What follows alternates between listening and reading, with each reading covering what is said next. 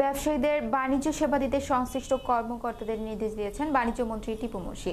বুধবার রাজধানী পুরানা পল্টনে জাতীয় ক্রীড়া পরিষদ ভবনে অনলাইনে লাইসেন্স মডিউল সেবার উদ্বোধনী অনুষ্ঠানে একথা বলেন তিনি। নতুন এই সেবা চালুর ফলে আমদানি রপ্তানি সংক্রান্ত কার্যক্রম অনলাইনে সম্পূর্ণ করা যাবে। এতে ব্যবসায়ীদের ভোগান্তি কমার পাশাপাশি সময় সাশ্রয় হবে। একই সাথে কর্মকর্তাদের মধ্যে অনিয়মের প্রবণতা অনেকাংশে কমে আসবে। বাণিজ্যমন্ত্রী আরও বলেন, ব্যবসায়ীর ক্ষেত্রে সরকার পদক্ষেপ নিচ্ছেন। প্রতিটা ক্ষেত্রেই আমরা স্টেপ নিচ্ছি, সরকার নিচ্ছেন।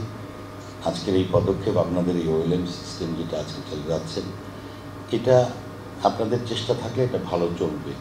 হয়তো ইনিশিয়ালি কাজ করতে গেলে ট্রায়াল অ্যান্ড এররের মাধ্যমে হয়তো আরও ইমপ্রুভ করতে হবে, কিন্তু এই প্রক্রিয়াটা যেন ঠিক থাকে। মানুষকে দয়া করে আপনারা কোনো অবস্থাতেই মানুষের কষ্টের কারণ হবেন না।